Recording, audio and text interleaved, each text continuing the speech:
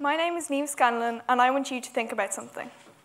When you went to school, you probably learned the basics of reading, writing, and maths. Then it was later on in your life, maybe when you went to college, that you learned the skills that you use in your job now. I think this needs to change. Why don't we teach young people these skills earlier?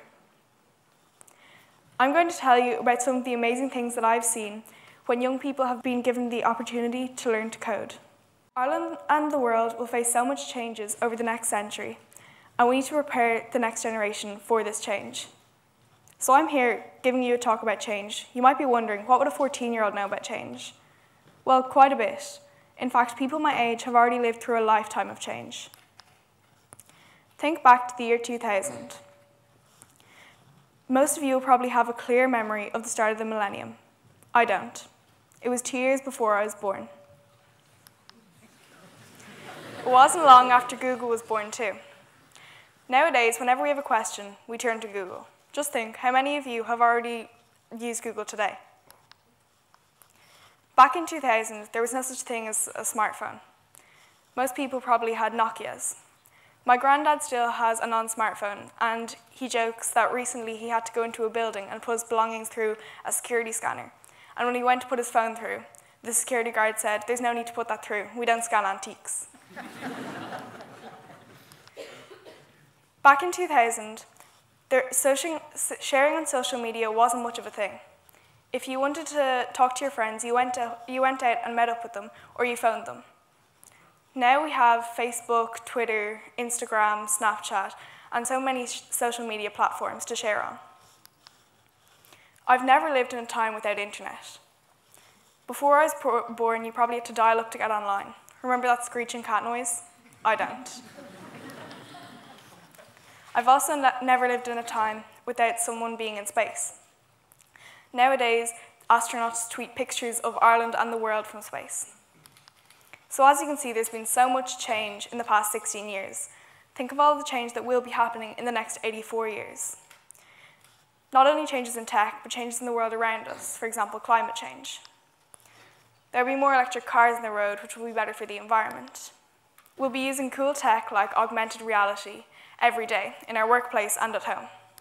And we'll be traveling to space and back using reusable rockets. So as you can see, there will be so much change, and to make the most of all this change that's coming our way, we need to prepare the future generation. One really great way to do this, I think, is by teaching young people how to code.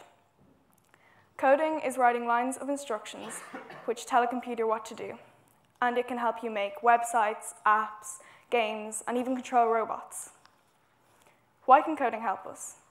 Well, coding can help with problem-solving skills, and I found that after I learned to code, in school I was able to find alternative ways to solve my maths problems.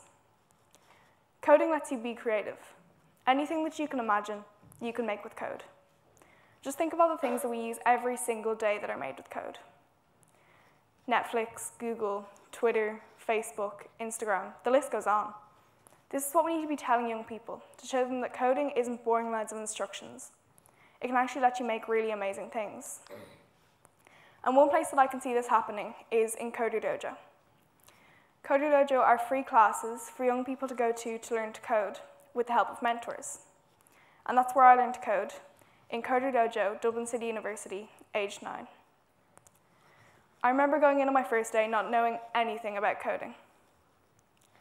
And when I came out, I was so amazed that I could make my very own website. Looking back on it now, it was really simple. I just changed background colors, added images and text. But at the time, I was fascinated. I think every young person should have the opportunity to feel that fascination when they've made their very first website, game, app, or robot. Since then, I've gone on to make much more complex apps and games. One of the apps that I've made is called AutoJournalist. It's to help journalists and interviewees who live in different time zones to do interviews. The journalist can set up the questions and send them to the interviewee. The interviewee then records themselves on their camera or microphone on their phone, answering the journalist's questions. Once the journalist receives the recordings, they will have good media content and they'll be able to write their piece. Another app that I've made is called Recharge My eCar. It's to help the drivers of electric cars find all the charging points in Ireland and to see whether they're currently in use or not. With Recharge My eCar, you can find out whether an electric car charging point is free for you to use before you drive to it. With Recharge My eCar, I've won top prize at the Coolest Projects Awards in 2014. The Coolest Projects Awards is a big competition for young people from CoderDojos all over the world to come together for one day and present projects that they've made using code to other young coders. From going to the Coolest Projects for the past few years, I've seen so many amazing projects that young people have made. There was an app that uses Bluetooth to find your keys, which could be really handy. And one girl programmed a robot that can solve the Rubik's Cube. From the Coolest Projects Awards and CoderDojo, I've had so many amazing opportunities. In summer 2015, I went to Outbox Incubator, where I spent 3 weeks living in a big house over in London with 50 other girls, learning about how to run a tech business. The age of the girls ranged from 11 to 22, and it was so cool to see some of the projects that the other girls were working on. There was an app to prevent harassment for women who were walking on the street, a device which would help people with Parkinson's disease to walk, and these projects are solving such important problems. So just imagine that if we gave every young person the chance to learn to code, all the problems we could solve. In December 2015, I won EU Digital Girl of the Year, alongside Yasmin Bey from England. This has opened up so many opportunities for me to meet amazing people, to go to cool events, see how the change in our future will be shaped by tech. GE invited me over to their Minds and Machines Europe conference, where I learned about how data will be able to help with big engineering and manufacturing projects in the future. One thing that I found really cool was how they were using connected technology to get more energy from wind farms. I get to speak at events to encourage more young people to try out coding because it's so important. I'm a member of the Digital Youth Council of Ireland, and we're a group that makes sure that the voice of young people in Ireland is heard in science, tech, engineering, maths, and education.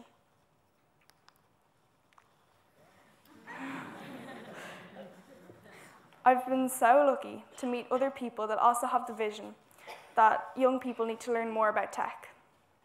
In January, I went to the World Economic Forum in Davos, where I met will.i.am, Bono, Arianna Huffington, and Mark Benioff, who head Salesforce. While I was over there, I helped to run a CoderDojo session for some of the local school children in Davos who had never coded before. They loved it. From my journey, here are a few things that I've learned about getting young people interested in coding. If they already have an interest in a TV show or a game like Minecraft, then link that interest with coding. My brother, who was 8 years old at the time, is really interested in Minecraft, and he tried out the Minecraft Hour of Code. The Hour of Code is a website that encourages kids to try out simple coding for just an hour. It links with movies like Frozen and Star Wars. My brother was so amazed that he could edit things in the Minecraft game using lines of code that he could write himself. We definitely need to make sure that we're telling young people that coding is all about creativity and making things. We need to see more girls in tech as well. One way that I can see this happening is Girls Hack Ireland. They host one-day events for girls to come along to with their friends and do workshops on science, tech, engineering, maths, and coding. Another way is CoderDojo Girls. CoderDojo Girls was set up a few years ago in CoderDojo.DCU. It's a CoderDojo session for girls to come along to, and they can learn how to code while they're surrounded by other girls their age that are interested in tech. While I was over in the World Economic Forum in Davos, I heard Arianna Huffington say that whenever you're giving a talk, you need to leave people with something to go away thinking about, something that they can do. So my message is, kids need skills. What can you do? You can mentor or set up a CoderDojo. You don't need to have that many tech skills to set up a CoderDojo. You just need to be able to support the kids and make sure that they're creating cool things. Another thing you could do is to introduce kids to online learning, to help them learn new skills. So if you have children, nieces or nephews, show them things like Khan Academy for maths. So let's give kids the skills for all our futures. Thank you.